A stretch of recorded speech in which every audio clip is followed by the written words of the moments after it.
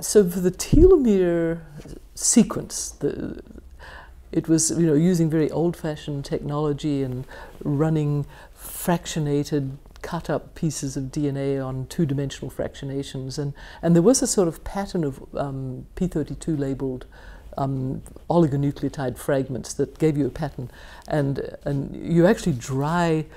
Oh, you don't dry. You develop X-ray film, you know, in a tank. In those days, it wasn't even in a machine.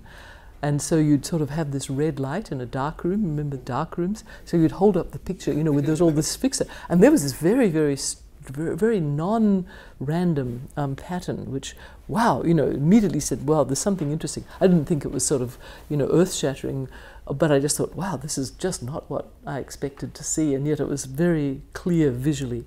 And then similarly with the telomerase enzymatic activity, when Carol showed me, you know, the really good gel that she'd got of the fractionated products. And there'd been little hints before, but this one had really worked very well.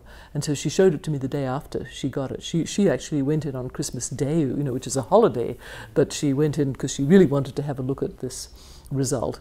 And then the very next day I came and she showed this, and I did think, this is really, I could tell this was really an interesting, good result. I really had this strong sense, whoa, there's really something here. And then the next several months was, okay, let's think of every way we could think of to make sure we weren't being fooled. Because wishful thinking goes a long way. And you know, that's the art, is to sort of know when something's looking really good and worth following up, and also really treating it with great suspicion and trying to test it every way, but not giving up on it. So you have to play both these parts of knowing when to push forward, but also knowing that you have to be the most critical. And you know, so we would all both think about ways that we could be wrong.